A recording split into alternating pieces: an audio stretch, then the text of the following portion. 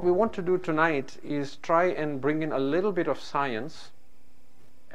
This is something I had promised with a disclaimer to say I'm not a scientist, so whatever I say tends to be corrected. But we want to see the opinion of scientists, at least in terms of the general knowledge that we all have as laymen, and see how much of this actually validates what we have been discussing all these nights. So we start with this question to say that you keep talking of emanation, you keep talking of manifestation, you keep talking of the fact that God is the only reality. But when I feel the things around me, everything seems to be real, solid, independent, tangible. You know, my body, the walls, the tree, the mountain, everything I see is solid. It seems like it's an independent reality on its own. It doesn't seem like it's just a manifestation or an emanation of something. So let's ask science. What does science say? The first thing that science tells us is that if you're talking about the human body, most of the human body is not even solid, it's fluid. If you look at, for example, this term we call body water, right? Search for body water. You will find that a newborn infant, 75% of it is body water. An adult is about 65% fluid or water. And then, of course, there is a disagreement and a variation. You will see, for example, the female body is 50 to 55% fluid or water. The male body is 60 to 65% and so on. But most of your composition is water. That means if we sucked all the water and fluid out of you, just like vacuuming it out, you would shrink and there'd be only like 35% of you left. That's the first thing. The second thing is, when we probe and ask scientists more, they say actually the skin on your body is made up of tissues. Okay, I'm using again layman terms. And if you break it down further, you have cells. And if you break it down further, you're made up of atoms. We all know this, right? Unless they've changed science, radically from the time I went to school. But it's all atoms. And then these atoms, 99.999999% is empty space. So you're made up of atoms. That atom, the mass in it is 0.0000000 whatever 1%. And then that atom is made up of particles like neutrons and protons and electrons. And then the electrons are made up of subatomic particles that they call leptons, I think. And neutrons and protons are made up of other subatomic particles that they call quarks, right? So when you now begin to relook at your perception of what is solid, what is real, science is telling you you're just a bunch of atoms held together. Now, there are people who have tried to study then what is it that is holding us together and giving us shape or giving us form. And so they start looking at it and they say that the organic matter that creates your form or gives you your body, it is actually something that we can measure its frequency, like sound frequency. And it matches a sound frequency that is the equivalent of 570 trillion hertz. And a hertz is measured as vibrations per second, which therefore means that your body is made up of atoms that are vibrating at a rate of 570 trillion vibrations per second.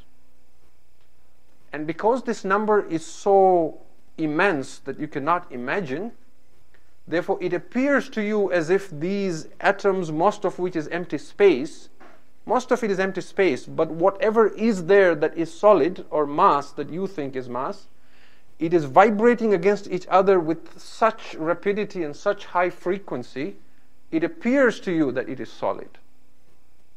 There's no religion here, there's no philosophy here, there's no metaphysics here. This is a simple science. I mean, some of it from what I learned, some of it what I pulled out of the internet that I think is reliable. But by all means, go speak to your science teacher, to your university professor, to the scientists and the doctors we have in the community here, and see, they might even tell you things that are even more amazing than what I am telling you. Now, one of the things that scientists noticed is that for some strange reason, the mass of these subatomic particles do not weigh the same. Some of them have a greater weight than others. And they haven't been able to figure out why, if everything is made of atoms, that's made of electrons and protons and neutrons, that's made of leptons and quarks, why is it that some have such immense amount of mass and some don't have any mass at all? So in 1964, there was a doctor by the name of Dr. Higgs who came up with a theory. His theory was that the entire universe is covered by an energy field. There is an energy field. Now keep in mind as I say this, that in Arabic, nur is light, but it is also energy.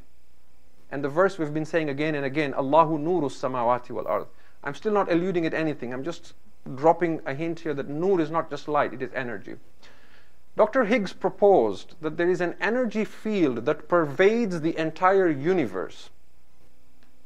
And what gives any atom its mass is how those atomic or subatomic particles interact with that energy field and what they draw from it. And this energy field in time came to be known as the Higgs field, named after him. And this continued to interest scientists and physicists.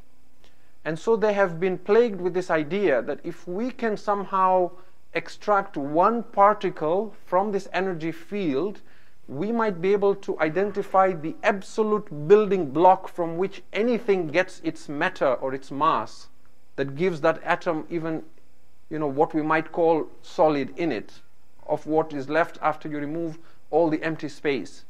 Right? So if we slow down the vibration from 570 trillion to be able to see that atom and separate all the space, whatever is left of it, what is it that is giving what is the particle that is giving matter its mass? And because of this, they began searching for this particle. Now its scientific name is the Higgs boson, but guess what is the layman's term for it? The God particle. The God particle. And this was big news, 2012 and so on, isn't it? You all know about the Hadron Collider, the atom smasher, right? What are we trying to do? We're trying to find the absolute particle that gives anything its mass. That is what is eluding people. When you keep all this in mind, and then all the documentaries you've seen about the string theory and all these other things, right? You begin to see that what we are talking about, emanation, manifestation, Allahu nuru samawati wal ard, it doesn't seem such a far-fetched and a wild idea. Because we are not saying that we are a figment of imagination or we're not real. We're just saying that we're not as solid and as real as we think we are. That we are an emanation from a higher source, from one source.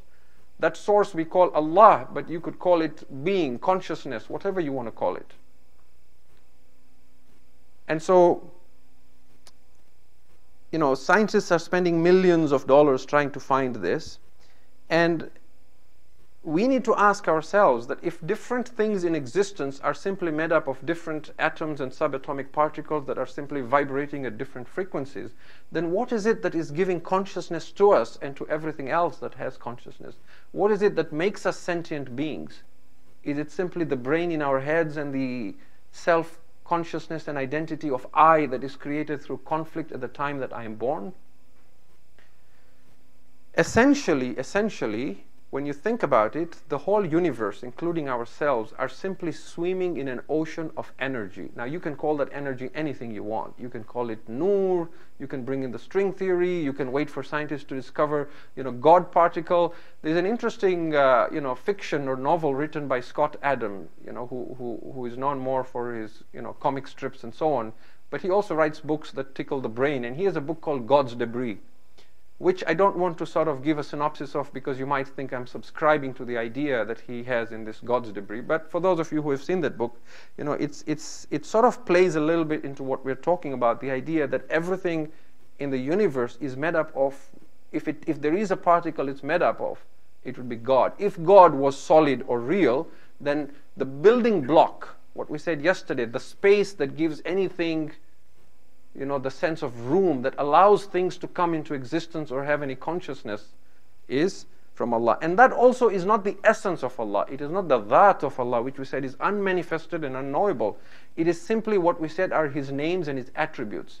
What is causing us a hard time is we're trying to think a name is made up of letters.